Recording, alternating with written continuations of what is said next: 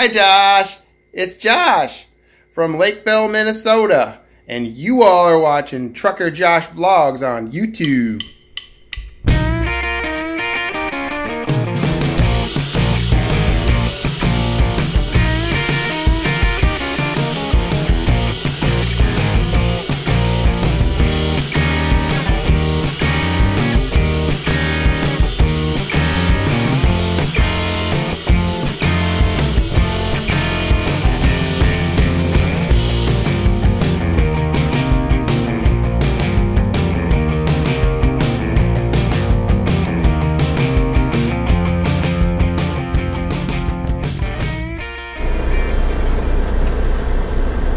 Good morning, friends and enemies.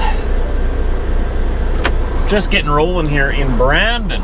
Make sure my trailer's not going to fall off again. Awesome. Okay, so apparently this Husky here is closed for renovations right now. This is where we spent the night. So I'm going to go across the street there to the Esso. Grab a coffee there. Had a really good night. I'm ready for this day. So today we will get to our destination. Hopefully. We have 1,088 kilometers to go. 650 miles or so. Somewhere in there. We have 13 hours of driving to get there, so we shouldn't have a problem getting there. And then first thing tomorrow morning, I will be unloading. Apparently there's going to be other trucks there ready to unload too. And my appointment's for 8:30, so I'm going to have to make sure I get up and make sure none of them steal my appointment. Because you know they will. Hopefully we all get unloaded pretty early. And we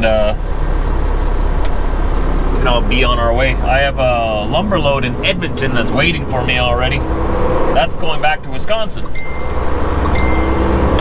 What do you know? My tires are rolling. That means everyone wants to talk to me right now. Good thing I'm just going across the street.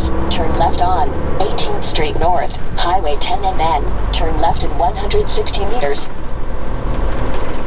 This intersection here is always a little bit crazy to get over with a truck. I'm surprised they don't have lights here yet, but I mean, there's lights just down the road, so.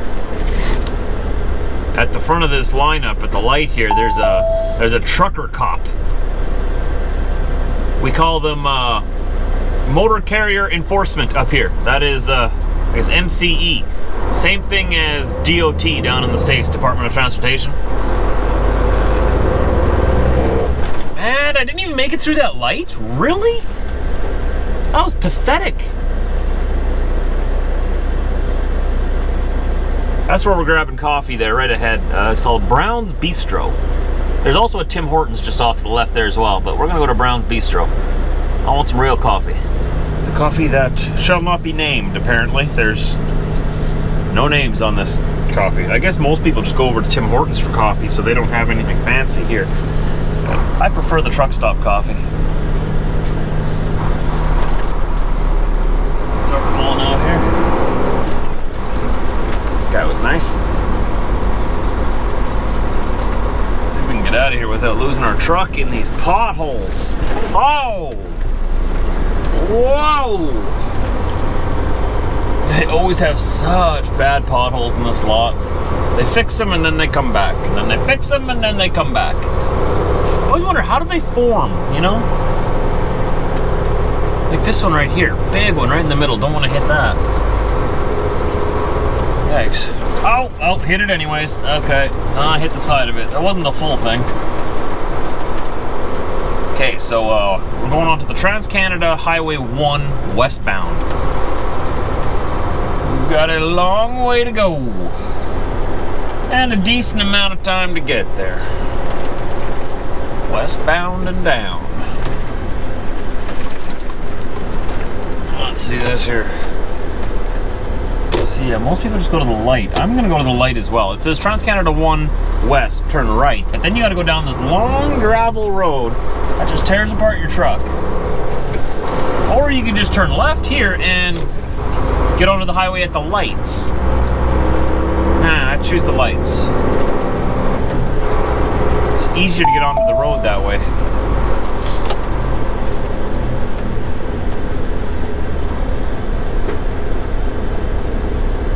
The police. Doing what they do. I think that pickup in front of me has got to go first. I don't know if he's gonna go though. There you go. Give her, bud. No, just give her, bud. You could have made it. You could have made it. That's okay. Better safe than sorry. All good. All good. Ow. Oh, man. These roads. Come on, Brandon. Turn right. Whew. All right. Very soon now we'll be on the highway. We'll be on our way, and the day will be underway.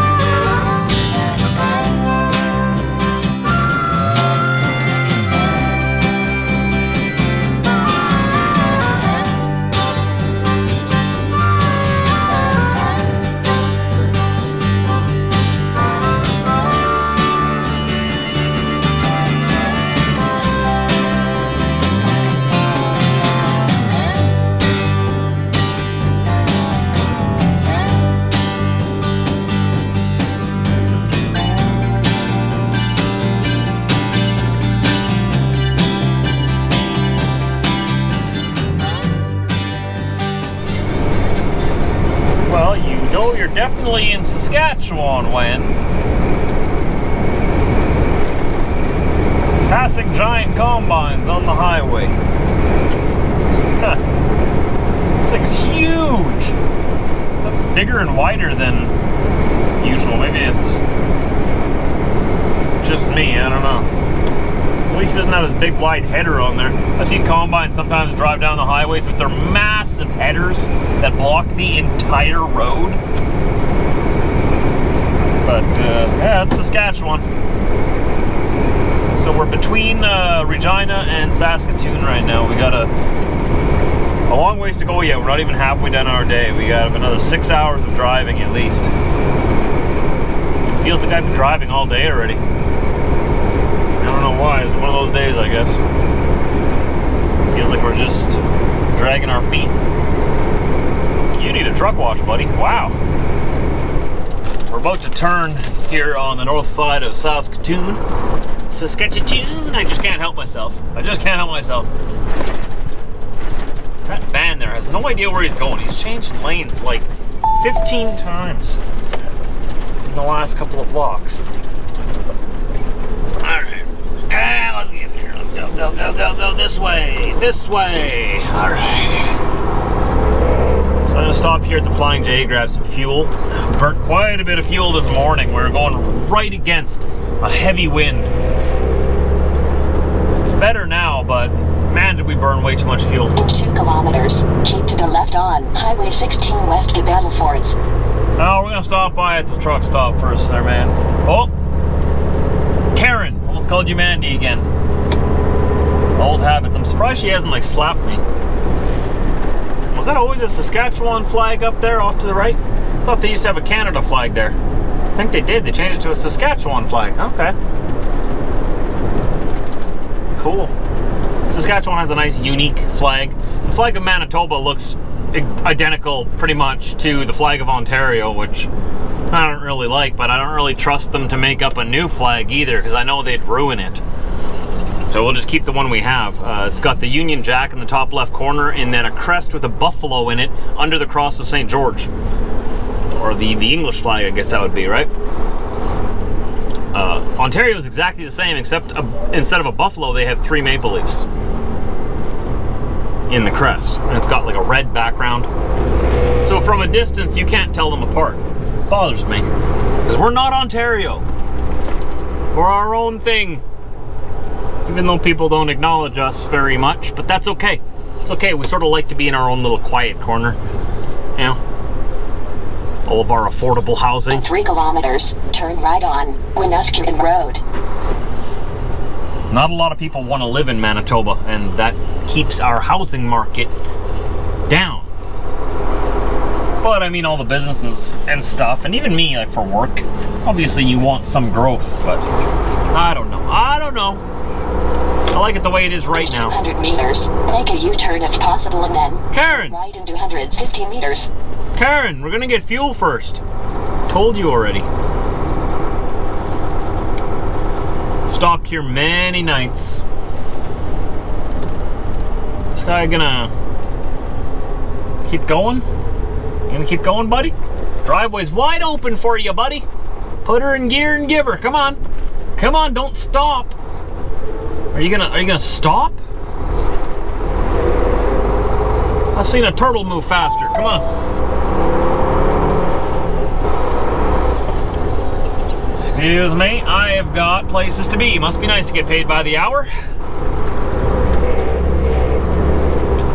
He has no idea what he's doing, does he? Alright, so I don't need to buy DEF today. I just need to buy diesel fuel.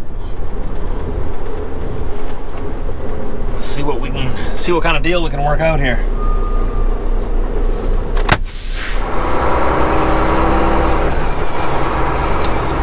They need so many more of these Flying J's around Canada, or at least around Western Canada. They do really well. They're very popular.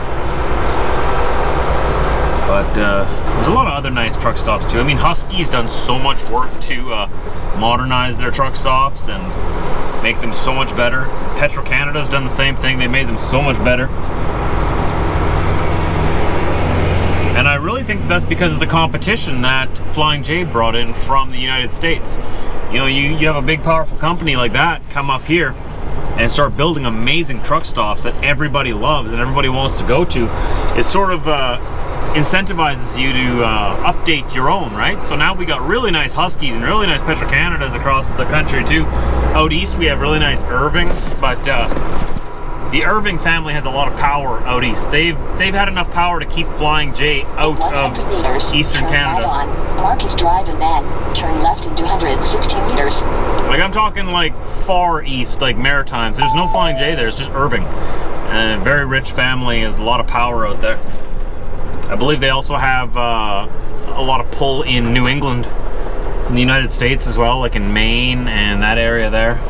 Is Maine part of New England? Maine's part of New England, isn't it? I don't really know. Am I in this guy's way?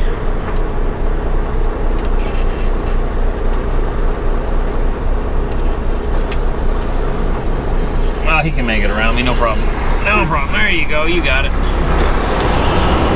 You got it, bud. You got it there, bud. Right on. Just give her there, eh? Okay. The trailer around the corner. We're gonna go straight across on Marquee Drive. Turn left on Louisville Trail, Highway 11. No, we're gonna go straight across here onto Marquee and then continue on down Highway 16 like you wanted me to originally. Yeah, for some reason Karen doesn't know the obvious shortcut right in front of us here, so let us teach her. Coming up on our left there is the Husky, and also this Motel 6. That's where Britt and I stayed when we were here for Frank's surgery. In 600 meters, turn right on Trans-Canada Highway, Highway 16.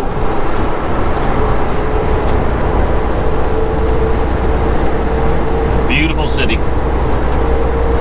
You know, you'd never guess how beautiful Saskatoon is until you explore it a little bit. Britt and I had a short little chance, a little bit of a chance to explore Saskatoon when we were here. Right on Trans-Canada Highway, Highway 16. Hard to tell you about it though when got Karen interrupting me all the time, but If you ever want to visit a beautiful place, this is a very nice city. Seriously, Karen, you can't just let me have one sentence. Hey everybody, how you doing? It's the next day. I'm wearing a toque. This is a toque, it's not a beanie.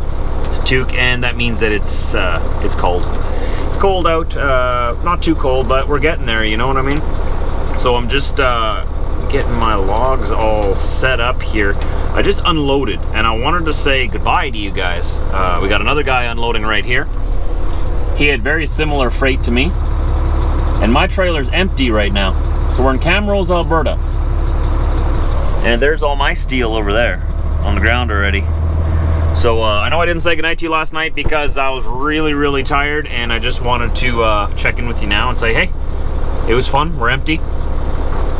Hope you guys have a great day, and I'll see you in tomorrow's vlog. Say goodbye, Diesel. What were you doing back there? Do I have to edit that out again?